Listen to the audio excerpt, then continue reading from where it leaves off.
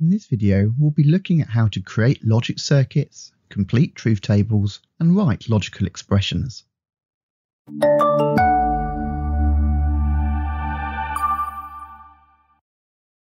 So let's start this video with a recap of the basic Boolean operators and their associated logic gates and truth tables. The simplest is the NOT gate. It simply reverses the input to the gate. Noughts become ones and ones becomes noughts. Next we have the AND gate. For an AND gate output to be true, both the inputs have to be true, otherwise the output is false. Next comes the OR gate. With an OR gate, at least one of the inputs needs to be true, and as long as it is, the output is true. This differs slightly from an XOR gate, where we only have to have one of the inputs true, but not the other, for the output to be true. We then have a NAND gate. You can think of this as an AND gate followed by a NOT gate, so it reverses the output of the typical AND gate. And in a similar way, the NOR gate is like an OR gate followed by a NOT gate. It effectively reverses the output of an OR gate. Now we went through all these in more detail in the previous video. The Cambridge IGCSE syllabus states that candidates should be able to create logic circuits, complete truth tables, and write logic expressions from a problem statement, logic expression, truth table, or logic circuit, and vice versa. Effectively, logic expressions, truth tables, and logic circuits are all alternative ways of representing the same thing. So you should make sure for the exams that you're comfortable with at least one of these three, and then you're able to reproduce the other two from it. Let's have a go at completing the truth table for this logic circuit. The first thing we need to do is create columns for each of the inputs. So that's A, B, and C. We then need to list all the possible combinations. Now the easiest way to do this is to count up in binary from 0, 0, 0 in the first row through to 1, 1, 1 in the last row. In other words, the binary numbers 0 to 7. You then need a blank column for any interim outputs or inputs and the final output. So we have output D, which is the result of A or B, which becomes an input for the final AND gate. And then finally, we have the output E. We now take each row in turn, working through the logic gates in order. So let's start with the OR gate on the left. We consider the first two rows. A is 0 and B is 0. Well, both these rows would result in D being 0. Remember, with an OR gate, at least one of the inputs needs to be 1 for the output to be 1. In the next rows, A is 0 and B is 1. Well, both those rows would result in D being 1.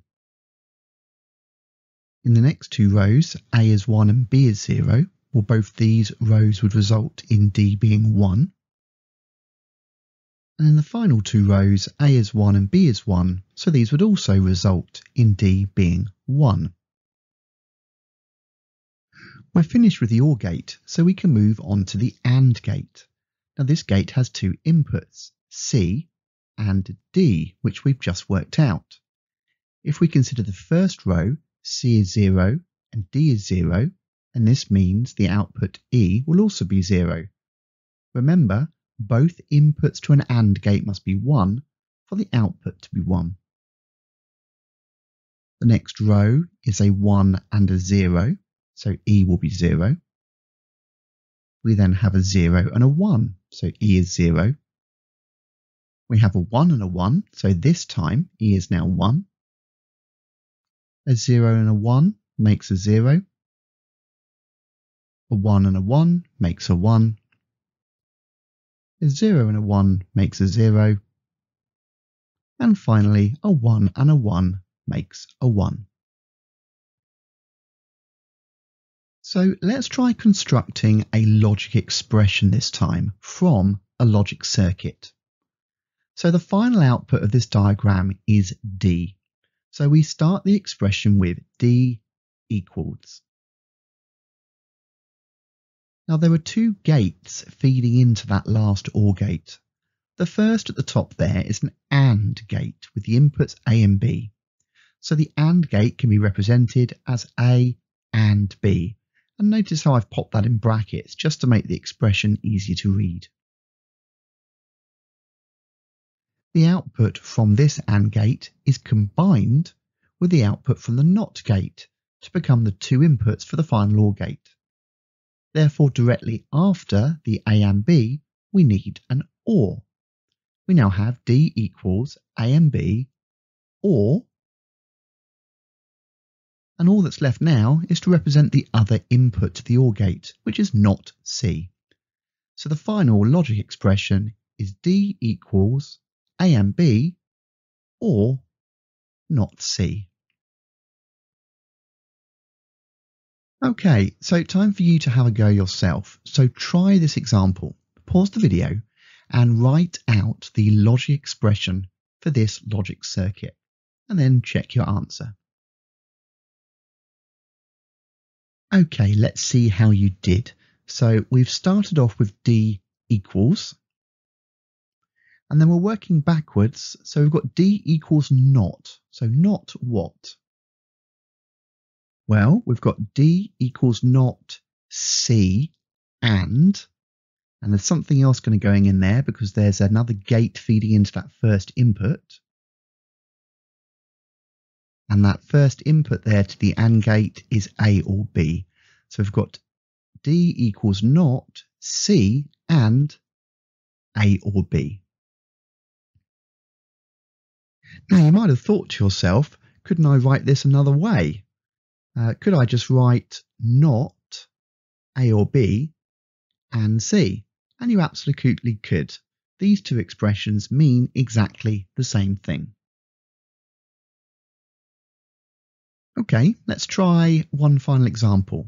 So once again, pause the video and write out the logic expression for this logic circuit, and then check your answer. Okay, so how did you do? Either of the following two logic expressions shown on the screen are correct. Again, it all depends with which gate you start with, but they effectively mean the same thing. Okay, so in this final example, we're going to tie everything we've learned so far together. We've got a scenario on the screen, which we're going to carefully read through, and then I'm going to pause the video and try to draw the logic circuit, construct the truth table, and write the logic expression. So the scenario is a fire alarm goes off if either the temperature inside the building rises above 60 degrees Celsius or someone manually activates a fire alarm. A firefighter should be able to manually shut the alarm off regardless of how the alarm was triggered. So pause the video and see how far you can get with drawing the logic circuit, truth table and logic expression.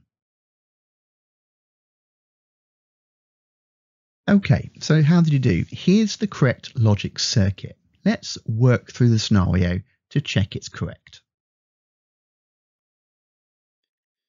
So we should try various inputs and work through the logic. Let's start with all the inputs as 0 or false. In other words, the temperature is below 60 degrees, the fire alarm has not been set off, and a firefighter has not shut the alarm off manually. Now remember from our scenario that if the temperature rises above 60 degrees Celsius, the fire alarm should go off. And we can see indeed that if we set the temperature input to 1 or true, then both inputs to the final AND gate are 1 or true, and therefore the final output is 1 or true, meaning our fire alarm goes off. In a similar way, if the alarm is set off manually, then it should go off, and this results in the same situation as before. Once again, the final AND gate output is 1 or true, signifying the alarm has gone off in this scenario. We also need to check if the alarm still goes off if both the temperature rises above 60 degrees and the alarm is activated manually. And of course this still works as we're using an OR gate at this stage, and that only requires at least one of the inputs to be true for the outputs to be true. Now if we'd used an XOR or an exclusive OR gate at this point, the fire alarm wouldn't go off in this situation. So this is why we need to use an OR gate here. We also need to check, following our scenario, that regardless of the inputs to the OR gate, the fire alarm can be manually shut off by a firefighter. And we can see this works too. If we set the input of the NOT gate to 1 or true, its output becomes 0 or false. This now results in the final AND gate outputting 0, or in our case, switching off the alarm. So now let's turn our logic circuit into a truth table and a logic expression. We start by creating a column for each input, in this case A, B and C. You then need a blank column for any interim outputs or inputs and the final output.